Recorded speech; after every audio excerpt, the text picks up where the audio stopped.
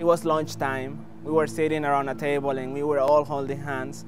And my father was praying for the lunch that we were about to eat. But there was only one problem. Our table was empty. My earliest recollections is finding myself at the age of 5, roaming the streets, eating from dumpsters. We were not able to have food at all. We were forced to live with 17 of our other relatives in a very small shanty. No toilets. A lot of crime. No running water. Rape for children. If you want to be out of poverty, then you have to deal with drugs. Some of my friends were actually sold into prostitution. Kids dying for preventable causes. And as darkness engulfs the place, the devil takes over.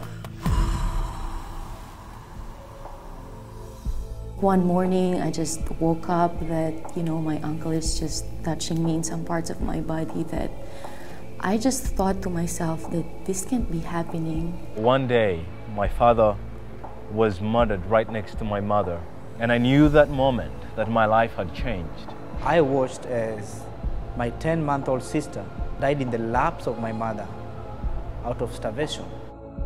My relatives would always tell me, Michelle, you are so ugly. You will become nothing but a thief and a drug addict when you grow up.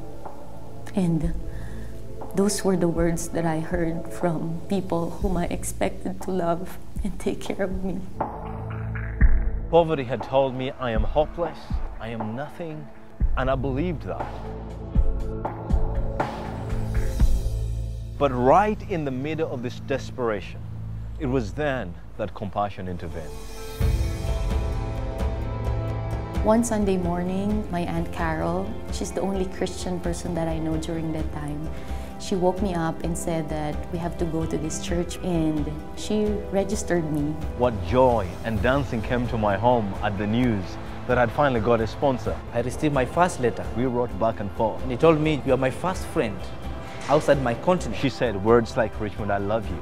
And that lightened me up. My sponsor told me, Michelle, you are beautiful, you are precious to us, and we love you. And her words touched the very depth of my heart and soul. 18 years later, here I am, a child rescued from hopelessness by a young person. My life was changed. My life was changed. My life was changed by a teenager who sponsored me. One teenager changed my life. She was 15 years old. Her name is Ashley. Her name was Heather. I called her mom. My name is Michelle. My name is Tony. My name is Jimmy. My name is Richmond. And one act saved my life. And one act saved my life. Saved my life. Will you act? The choice is yours. Sponsor a child through compassion today. Release a child from poverty. From poverty.